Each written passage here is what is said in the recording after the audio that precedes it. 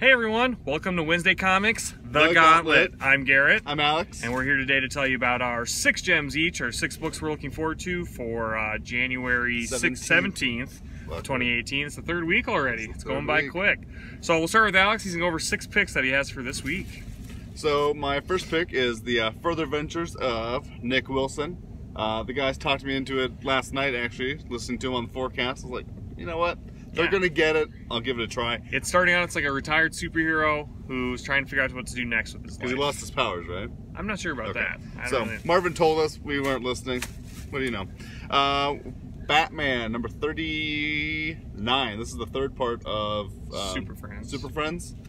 I tell you what, I'm excited. This cover is great. Yes, I'm excited to have a book with Wonder Woman that's actually good. That art inside, just looking at the first page, looks great. Marvin's talking to us and he's fucking covering my face. Joel Jones, right? Oh, yes. Joel Jones. Can't wait for that. King, Jones, Bel Air.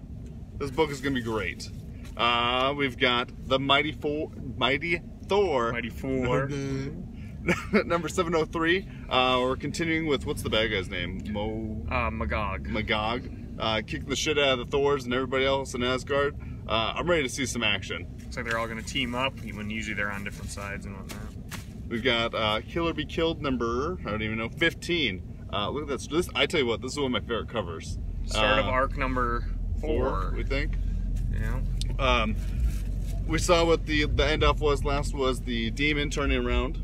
Yep. And in Kira's face. So Kira turns around and she has the demon's head over. Now we're going to find out if he's crazy or not. And we know he is. We do, at least. Yeah. Nightwing, number 37. I was told that last issue might make me choke up from Marvin. Yep, absolutely. This cover by Jimenez, holy shit. Balls to the wall, best cover for the week. And Klaus Jansson's doing the inside interior art, so this is definitely an issue to pick up. And it's all a flashback about Dick as Robin, Dick Grayson. Dick Grayson. And we've got Rumble number 2. Marvin and I are getting this book. I read the first whole series, was good. Ruben's kicking ass in this book. Acuna, awesome. Can't wait to jump into it.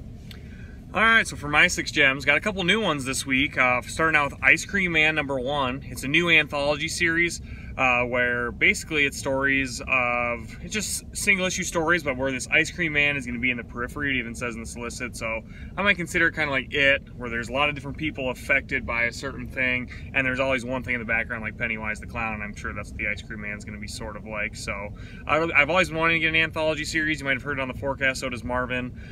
So it'd be cool to see where this series goes. Hopefully it's really good, because the interior art and the cover itself looks great, so I'm excited to see what happens. I did get this book, Marvin. I know. I made Alex get all the new number 1s that we were going over. There's another one I got, but I knew I was getting this one. Yep. Days of Hate number 1 by Al Scott, with art by whatever, a lot of different people. A political book about the future of politics, and I don't know if it's necessarily, it's the United States, so, because it's called Chapter 1 America First, so, very excited to see what happens, because Al Scott lately, like with Generation Gone, was amazing, and I think when he actually puts himself down to a plan, like, his books are really great, so this is a 12-issue run, I think Marvin, Alex, and myself are really excited for this. It's a maxi series, 12 issues, so hopefully it stays consistent. I think it's going to be one of the best books out this year. Ooh, I'm ready for it. Bring it. Next issue, one that I'm so excited for, Superman number 39. Lately we've had some crossovers in Superman. I think we're sick of that because they don't really have any point to the story, but this one is about Superman hanging out with kids, basically, the sick kids, challenged kids, and giving them just one great day. So and the art by Chris Burnham, like he did Batman Incorporated, so it's nice to have him back, even if it's just for a cover. Very excited. I mean, I don't think he's doing the interior art, but if he was, holy shit, this would be the best issues. I think I'm excited to see Superman actually just do Superman. It's not even him fighting crime, hopefully. I hope it's just a good story, like issue 7 was, of just Superman being this amazing man that he is, hanging out with these kids. And we found issues that the best issues of this Superman series, its Rebirth, are the ones where he's not like he's not part of some plot. He's basically just being Superman. He's just doing being his Clark job. Kent, Yeah. And that's what I think I want. Yeah. Doctor Strange number 384, I think. Yep. Yes. If you just read the last issue and if you're done crying or you're done like fist pumping in the air, like this is the next issue. Holy shit, was last issue good? So I think this is going to be a real treat and just keep going on that intensity and adrenaline that we've gotten from the last couple issues. So super excited for this. Walt's art, incredible as always. I mean, that's never going to change, and the story has been incredible as well. It's one of those books not caught up on. Well, I've heard as good things from you guys. There's a couple books that Alex got to catch up on that he's gonna cry. Like, I'm gonna be busy this week. First of the Dark Knights metal spin-offs, we got Damage #1. We kind of talked on the forecast that it's like Marvel in disguise. That's why I'm excited for this. This is about a man that once a day for an hour, he turns into this rampaging beast that can't control himself, similar to the Hulk that we all know and love.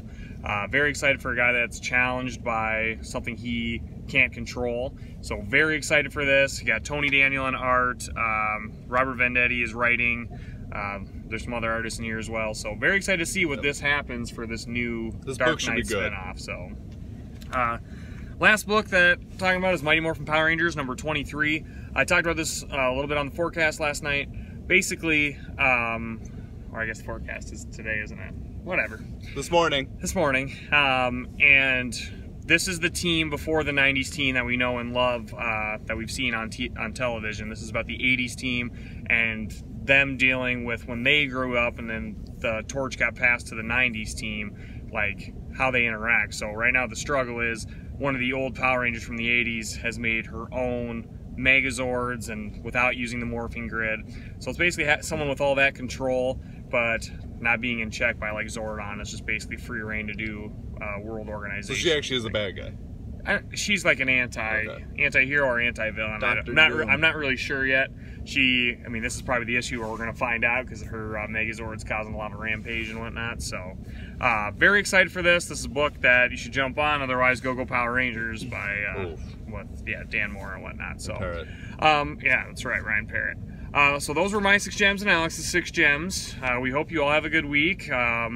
Yeah, it's been warmer out in Sifu, so I think we were right on the forecast. It's above 0, so it's nice and comfy out. All right. Get out there. Yeah, I'm Garrett. I was going to say, comic books did show up today at Rainbow. They did. There was no delays. Come and get them. That's right. So, I'm Garrett. I'm Alex. This has been Wednesday Comics, The Gauntlet. Hey, everyone, keep collecting those gems.